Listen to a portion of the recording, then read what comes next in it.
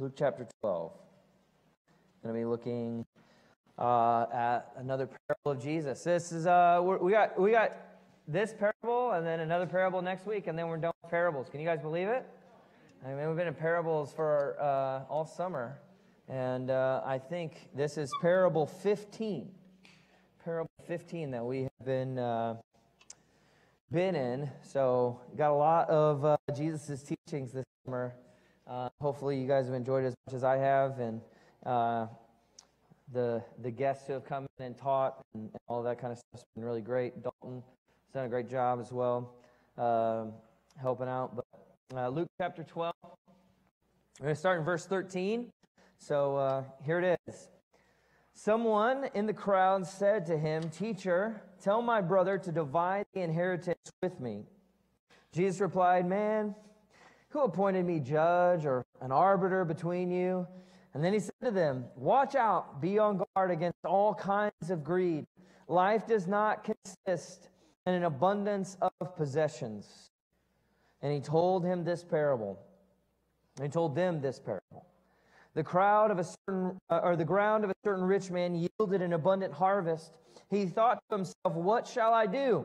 I have no space to store my crops." And then he said, "This is what I'll do. I will tear down my barns and build bigger ones, and there I will store up my surplus grain. And I'll say to myself, you have plenty of grain laid up for many years. Take life easy, eat, drink, and be merry." But God said to him, "You fool, this very night your life will be demanded from you. Then you will get what you have prepared for yourself. This is how it will be with those who store up things for themselves, but are not rich toward God."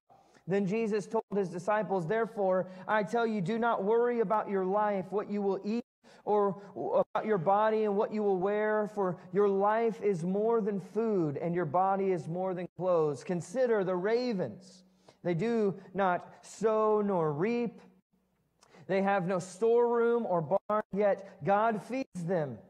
And how much more valuable are you than birds? Who of you, by worrying, can add a single hour to your life? Since you cannot do this very little thing, why do you worry about the rest? Consider how the wild flowers grow. They do not labor or spin. Yet I tell you, not even Solomon in all of his splendor was dressed like one of these. If that is how God clothed the grass of the field, which is here today and tomorrow is thrown into the fire, how much more will he clothe you, you of little faith? And do not set your heart on what you will eat or drink, and do not worry about it. For the pagan world runs after all such things, and your Father knows that you need them. But seek his kingdom, and all things will be given to you as well. Do not be afraid, little flock, for your Father has been pleased to give you the kingdom. Sell your possessions and give to the poor. Provide purses for yourself that will not wear out, a treasure in heaven that will not fail, where there is no thief to come near and no moth to destroy. For where your treasure is, there your heart will be also. As we get started, I'll tell you a story about when I was 12 or 13 years old. I was 12 or 13 years old, and I was spending the night with a good friend of mine named Zach Gooch. Me and Zach, we played baseball together, and it happened to be a Saturday night. I spent the night with him, and we went to his church that Sunday. So it was a church I wasn't used to, and we didn't go to like the kids' stuff. We stayed in the service, and I don't remember everything about the message from that day. But one of the things I still distinctly remember is that message was on this passage about worry and anxiety. And I remember the pastor saying things and asking questions like, "Did you know that worry is a sin?" And he said things like, Jesus commands us not to worry, so if we worry, it goes against a direct command of Scripture, and therefore it's sin. That was his justification for it. Older now, and also a pastor now, I have studied this passage in a lot of different places, mainly Jesus' Sermon on the Mount. And here it is again. But it's not a standalone thing. It's not like this worry and this anxiety passage is just by itself and something that Jesus is trying to just say or teach in and of itself, although it's a great teaching in and of itself. It's actually tied to this parable that he tells. And it would not have been uncommon for Jesus to do this, right? It's not uncommon for Jesus, like a lot of traveling preachers today, to kind of recycle material. Do you know what I mean? So like Jesus, he moved from city to city and place to place, and he taught people. And a lot of the time when he would teach, he would reuse material that he had used previously in other places. And Jesus is doing that here, although he ties it to the context of this parable that he is speaking about. And in this case, this famous teaching about anxiety and worry is tied to this idea of a young man who really wants a part of his family business. He wants Jesus to get involved in his family business. He wants Jesus to come and speak to his brother and tell him, hey, you need to give part of the inheritance. You need to tell my brother to give part of the inheritance to me, and not just keep it all for himself.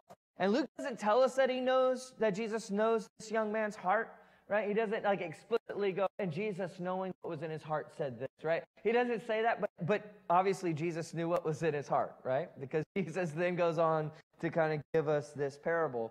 And it would seem as if Jesus knows what's in our hearts. And this is kind of an interesting request that this young man makes of Jesus. Because what he's really doing is he's ultimately saying, and he's asking Jesus, who apparently has a position of prominence in his brother's life, right? It's almost as if he's trying to use Jesus' divinity or other people, or specifically his brother's faith, as a means to get what he wants. See, this young man believes that if Jesus tells his brother to do something, his brother will do it. And that in and of itself speaks of some faithfulness that maybe this young man's brother has. But as often is the case, Jesus isn't really concerned with the things that we are often concerned with. Not saying that he doesn't care about the things that you care about, or that he isn't concerned with your life or anything else like that. It's just a lot of times he's not concerned in the same manner that we are concerned. They are not of utmost importance to him. He looks at things differently, and he thinks differently, and caring about the kingdom and his mission are pretty much at the top of his priority list. And ultimately, he's asking Jesus to handle something that is far less about his glory and his kingdom. Do we ever do that? Do we ever ask Jesus to do something for us that really has nothing to do with him getting any of the credit, but just making our life better? Do we ever use our relationship with God in that way to try and get us what we really, really want? And Jesus has a word for this. It's greed. Now, long story short, Jesus is in the presence of this young man, and instead of this young man being in awe and in wonder of who Jesus is, he's not really concerned about that. Jesus really isn't enough for him. He wants Jesus to do something for him. Maybe this young man is even saying, like, I'll follow this teacher. I'll even follow Jesus if he'll do this for me. But either way, Jesus isn't enough in and of himself for this young man. And this young man wants more. And in this case, he wants more money. He wants more possessions. He wants more of his family inheritance. And this young man won't be happy if all he has is Christ. It's very important if we should ask ourselves this question: are we okay with Christ? If he is all we have, are we good with that? If he's all we have, are we okay with that? Because if not, we might fall into this trap as well. Jesus knows that this is what this young man wants, and so he tells this parable. And he starts this parable in a very interesting way. He says, there was once a rich man. Now, the fact that he was already rich is really important, okay? This past week, I lost my iPhone. All right, I know it's pretty hard, but I'll say after 4 days with no iPhone, I felt a lot better than with 4 days with my iPhone. So I don't know. Maybe there's something to that. Maybe it's just slowly killing. Anyway, I lost my iPhone. I couldn't find it anywhere. I was like, I went to look for it Monday morning really quickly before heading into the office. Couldn't find it. Showed up at the office. Got up on my iPad, find my iPhone. It said it was here at the building. I was like, it's not here at the building. I know it's not here at the building. That's a lie. All right? This find my iPhone thing is lying to me. And so I was like, I had it at home, and the last time I was at the church building was like 4 p.m. yesterday. And so I've been home with my phone. I know I had my phone at home. I haven't been back to the church. There's no way my phone is here. Right? But I'm like, well, all right, maybe it's in my car. So I go out into my car, and I look at my car, not my car anywhere. Can't find my phone anywhere. All right, so then I turn my house upside down. And I'm literally, it's like the woman with the lost coin. I'm flipping everything. I flip couches over. I pull up couch cushions. I do everything trying to find my phone. And I finally determined. I had a very serious conversation with my 5-year-old. I was so determined. One of my children took my phone and hid it, right? Because that's what they do. You guys know. Those of you that have kids know. This is what your kids do. They come and take your stuff, and then they go hide it. I had $200 sitting in my drawer like 3 weeks ago. $200 cash sitting in my drawer 3 weeks ago. Before we went on vacation, and my son Judah came in and took it, put it underneath his bed. I'm telling you. So I thought, okay, Judah, and so we're like, I'm like there with Judah one night, put him to bed. I'm like, buddy, did you take my phone? And he's like, no. And he's like, buddy. I'm like, buddy, come on, like it's not funny anymore. Like, I'll give you $100. Just give me my phone back. He's like, Daddy, I didn't take my phone. Right? I offered all of my kids $100 to ever find it. None of them could find it. Thursday, I'm coming back from lunch. Okay, I took my kids to lunch, and I took Dalton to lunch with me. We're in a minivan because that's the only car that will fit that number of people because I have so many children. And I pull up next to my car. My phone is sitting on the hood of my car. It has been there for 4 days. It has been through rainstorms. It has been 75 miles an hour on US 1. I mean, it has done it all. It has had an experience. And I went upstairs, put it on a charger. It works great. All right, so that's why I buy Apple products. Okay, so anyway, so here we are. So. Long story short, in the process of turning my house over like the woman who lost her coin, I found an iPhone, I found 2 iPads, and 3 Apple Watches that were just in my house, dead, sitting in a drawer or in a basket or something. I am very rich. And most of us are very rich. Most of us are in a really, really, really good place when we can have very expensive things just tossed to the wayside for the newer and nicer and more shiny. Right? Most of us are rich, and that's why him saying that he was speaking about a rich man should matter to us. That this idea of being rich is important to us. Because he was rich already. That's the point. You and I, we are rich already. Most of us. And so, it's important that we listen. It's important that we listen. Jesus continues to say this rich man had a great harvest. And the harvest was so big that his barns would not hold it. And so, what do you do when you can't hold all the stuff? You tear down the barns and build bigger ones, or at least that's what this guy thought to himself. And so he decides to do that because he'll make far more. He'll have far more, and he'll be able to gain far more if he can just get bigger barns to hold all of those things. But he doesn't need more stuff, does he? Because he's already rich. And there's an important play on words here that Jesus uses in this passage. The word translated himself or myself. It makes sense as you read the story in English where it says the man said to himself, or he said, you know, I know what I will do, or hold to this pursuit. But it's his soul that's going to be demanded of him. And he'll have nothing to show for it except bigger barns. Jesus says in another teaching, he says, what good is it to gain the whole world and yet lose or forfeit your soul? And that's what this guy in this parable does. He has a lot. He chases after a lot. And yet he loses his soul in the process.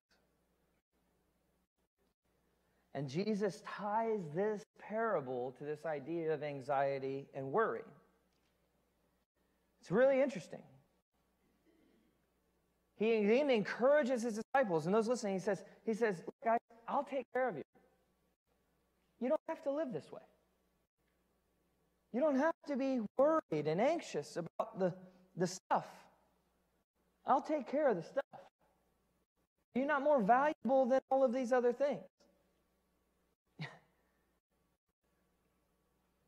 Which brings me back to where I started this talk, right? I heard a pastor once say that worry is a sin, and I don't know if that's true. I don't know that any of us can go a day without just worrying about something, right? So I don't know if worry is ultimately a sin. Jesus says that each day has enough trouble of its own. I mean, so there's going to be some worry at times, some fear, some anxiety at times. But what I do think, can say, is that if we are worried about the basic things that Jesus has promised and will always take care of for us, it will likely take us to a place where we become captive to an incessant need for more. Where Jesus is no longer enough. And where we've given into this life and this lie that leads us to greed, to be greedy, that he can't, isn't big enough or good enough to provide for us. So worry in and of itself, I don't know if that's actually a sin, although I don't think it really helps a whole lot. Jesus does say that. He says, which of you by worrying can add an hour to your life? So, I mean, worrying is not helping anybody. But worry, especially when it comes to a life that we are building here on earth, we're worried about the things and how our life is going to play out and what tomorrow is going to bring and all of those other kinds of things. When we're worried about that, when you're anxious about that, it can lead to very, very sinful things, like greed, which is talked about as a sin all throughout the New Testament. And Jesus says, be on guard against it. Paul says in Galatians chapter 5 that greed is one of the things that is like, it's a fruit of the flesh, not a fruit of the Spirit. Right next to malice and anger and slander, sexual immorality. So greed is something that is sin. And being greedy is sinful. Greed is about what our hearts long for most. The deepest part of who we are longs for most. And for many people, that's not Jesus. And so we have to be careful. Jesus said you have to beware of all kinds of greed. How can you tell if you're greedy? Well, I think in order to understand or know if you're greedy, you have to define greed. Often we only associate greed with money and possessions, and it absolutely has a lot to do with money and possessions, probably more so than anything else, but it's probably not just money and possessions, probably other things as well. And it's best defined, I think, by an intense and selfish desire for something. An intense and selfish desire for something. So how can you tell if you're greedy? Well, do you have an intense and selfish desire for something? Do you have an intense and selfish desire for more money? That you're willing to do whatever it takes to take hold of that? You'll do whatever it takes to climb the corporate ladder. You'll take the job that has you traveling, spending more and more and more and more time away from your family, which is more important in the eyes of God, just to make more money. Now, that might be the only job you can get. I don't know. So if it is, you got to have a job. But maybe it's not. Do you have an intense and selfish desire for a new home? Not just any home, but like one that's bigger. It's got more space. I went and looked at one a couple weeks ago. It's at a pool. I got kids and a wife from Florida. We need a pool. Maybe we don't need one. Maybe we just want one. What are we willing to do to get one? Do you have an intense and selfish desire for a certain kind of car, or a certain kind of lifestyle, certain kinds of clothes, certain kinds of body types, certain kinds of degrees, particular job, or particular comfort? Now look, none of those things are bad things. Money is not evil. It's the love of money that's evil. That's what Jesus said. Having a nice home or a new home is not evil. New cars, not evil. New clothes, not evil. None of that stuff is bad, right? But if they are our heart's deepest desire and the pursuit of our life, and we want those things more than we want to be with Jesus, more than we want to become like Jesus, more than we want to do what Jesus does, we have a problem, and it's called greed. The reality is, if we want these things more than we want Jesus himself, if Jesus just isn't enough for us, we have a problem with greed. The best way to guard our hearts against greed, I think, is to ask ourselves, like, is the desire that I have, is it focused on primarily my family, my church, God's kingdom, having the ability to serve others, share the gospel, or just share stuff with people who are in need because I am rich and because I am wealthy and because I have that ability, that opportunity? That's a great way to guard yourself against things that lead us into acting on our greed, because I think we're all somewhat greedy, right? I think we all kind of deal with this and struggle with this in a way that, like, we can easily justify what we want. And then there's also times where we just need to, like, take a step back and go, well, but is this a selfish desire? Is this desire rooted in self? Is it so intense that I can't get it to be quiet? Well, how do I change that? Well, I put my focus not on myself, but on everyone else. I put my focus on my family and my church and God's kingdom. I put my focus on others, not myself, which is maybe the most Christ-like thing we can do, right? Now, I think it's also important that we separate the idea of greed from the need of things. There are things that we need, right? Like, that's just absolutely true. We need a job. We need to make money to be able to pay bills and, like, live and do all this stuff, put food on the table. We need all of that stuff. We need clothes. We need all of that. And when you need something from time to time when you actually have a need that, like, needs to be met, it's okay. There's nothing wrong with going out and getting the thing that you want most, if you can afford it, when you have to fulfill that need. There's nothing wrong with that, okay? So I don't think that's greedy, okay? I think that's fulfilling a need, and there's nothing wrong with buying something that you want when you're fulfilling a need, right? But oftentimes we buy things we don't need. And we go after things that we don't need. And we desire things that we don't need.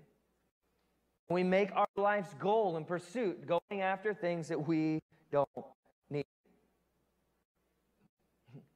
When you really don't have a need, when you don't need more money to pay the bills, when you don't need another car, when you don't need more clothes, when you don't need anything, and yet you're still worried, and you're still wondering, and you still have this incessant desire for more, rooted in building up yourself and your life here on earth, you can know that you are greedy.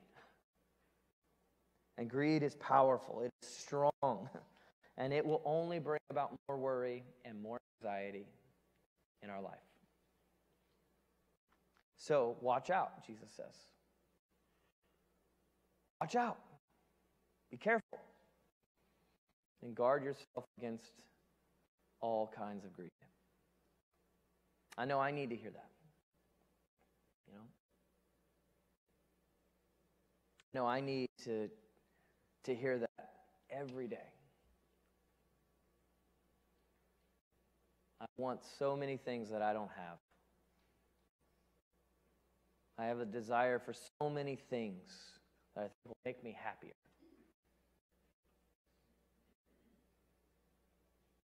And I've actually gone after some of them. Some of them are cool, they're fun. I don't know if they actually change my life like I expect them to.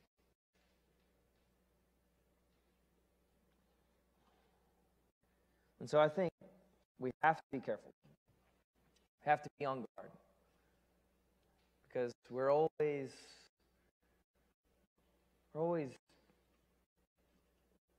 being given the option for more.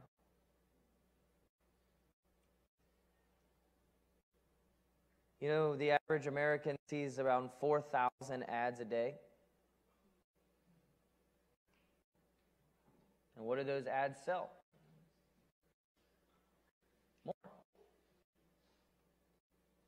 More. Stuff you don't have. I know for me, the thing I get the most ads for whenever I open up my phone is our car ads. Because I look at cars all the time. Not too long ago, I even went and test drove one. The one I wanted, they didn't have. So I showed up in the lot, and it was like, no, they don't have that car anymore. They've sold it. Doggone it. Oh, but there's another one. Let me try that one out. My daughter loved it. She thought it was great. She was like, Daddy, can we take it home?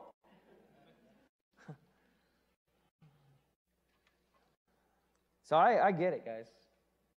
That's a struggle I have every single day. Jesus is talking to us. We're already rich.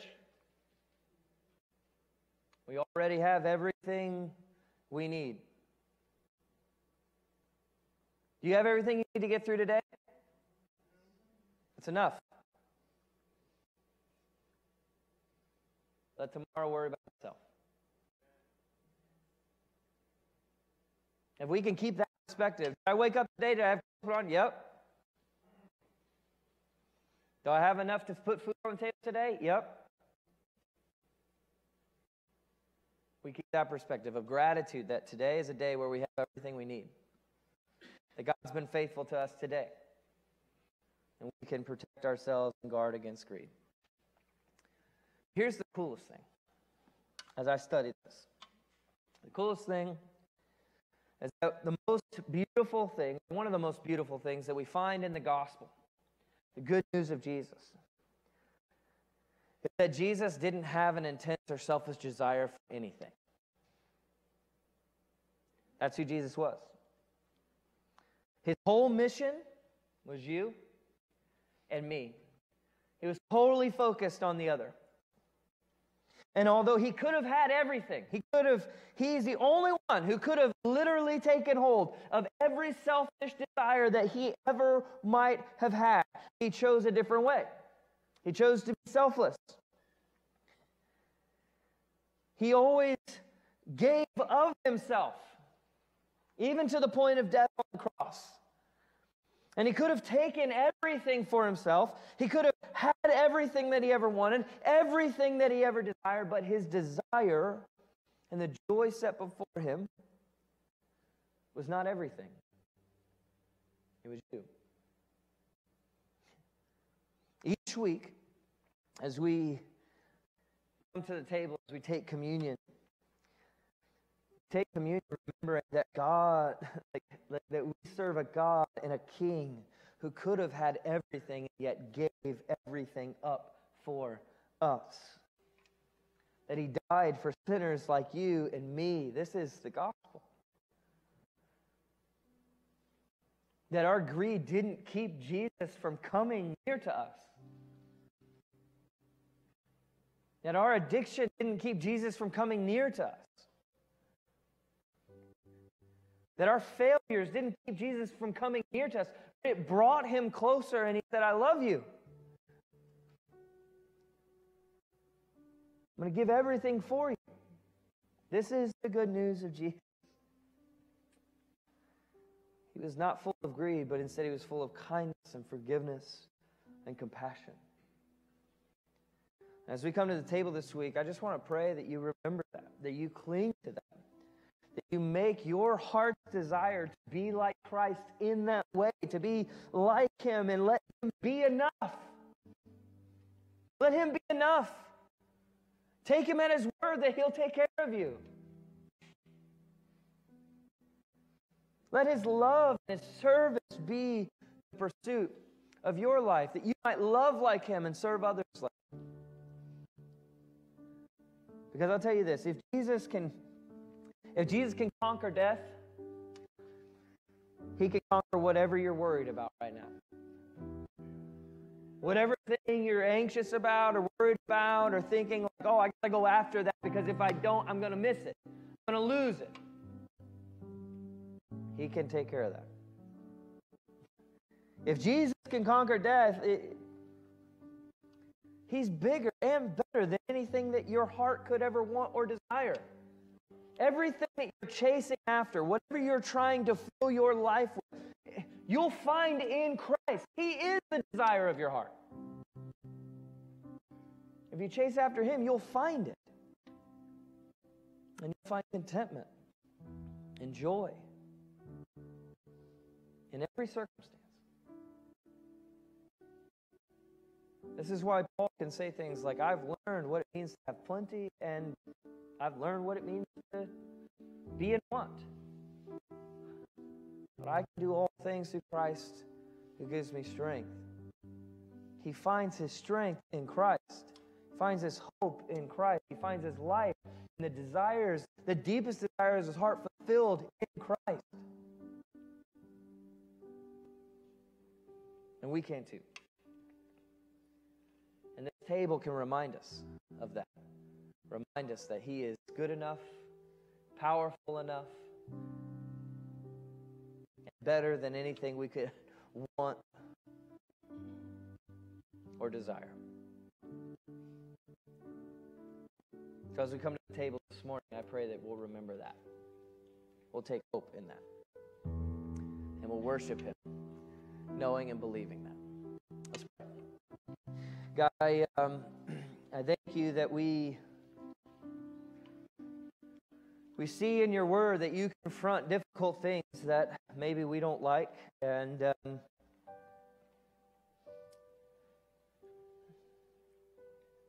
we don't like being called out on or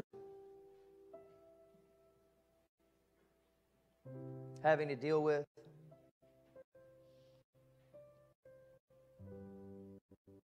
But God, I pray that right now we will come to know and come to realize and come to understand that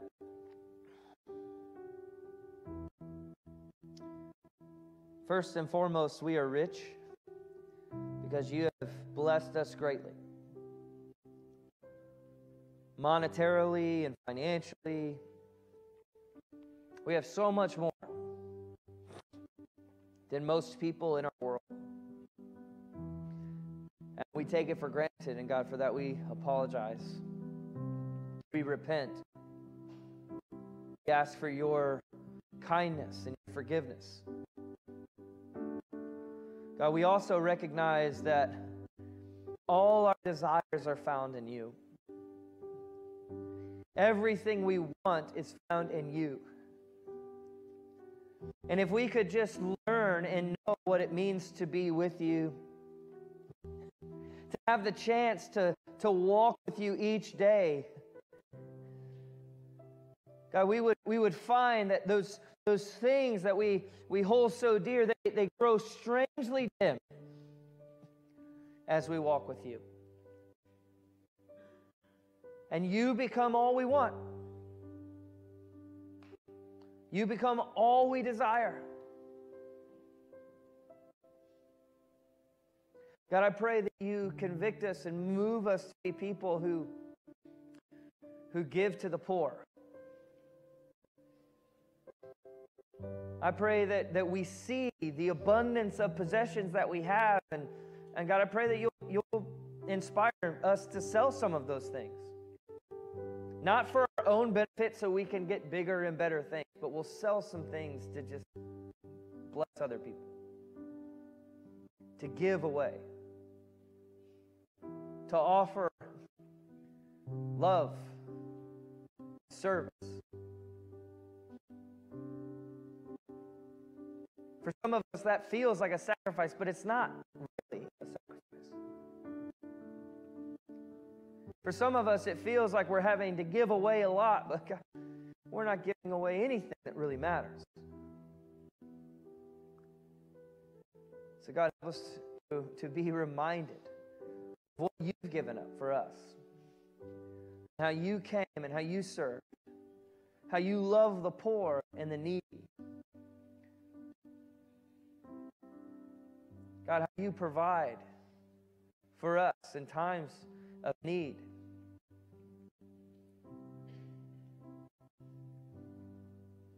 God, may you give us hearts that think about and pray through the decisions that we make, how we spend our money, the things that we do. God, I also pray that you remind us of your grace. Remind us of your love. Remind us that your broken body and your shed blood are proof that you are enough.